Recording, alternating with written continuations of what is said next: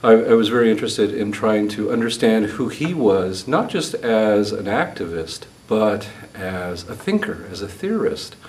And this is a position that most people usually don't think of Cesar Chavez, or in fact, if you read most of his biographies, they're stories of him coming to consciousness as a labor organizer and as a leader. I think that he had a unique perspective on the idea of how to use nonviolent civil disobedience as a tool for social justice in education, but really learned in the fields and in his work how to connect with people and to become a strong community organizer. And from that experience realized that no one was addressing the issues of farm worker injustice in the United States. Martin Luther King, around 1966 or so, started to realize, he said in Where Do We Go From Here, one of his books, that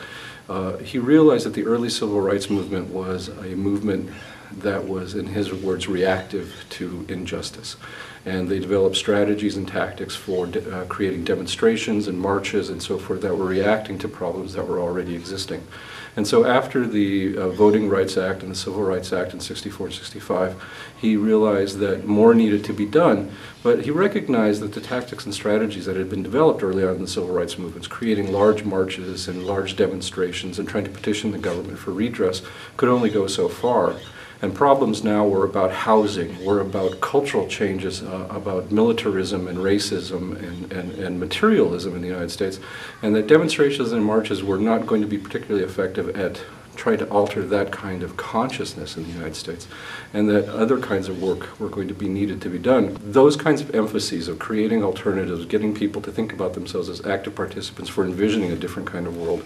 were emphases that Cesar Chavez had early on in the building of the farm workers movement. So while he recognized that, as Cesar Chavez recognized the importance of building marches and structures that were about resistance and speaking out against injustice, part of that for him was always about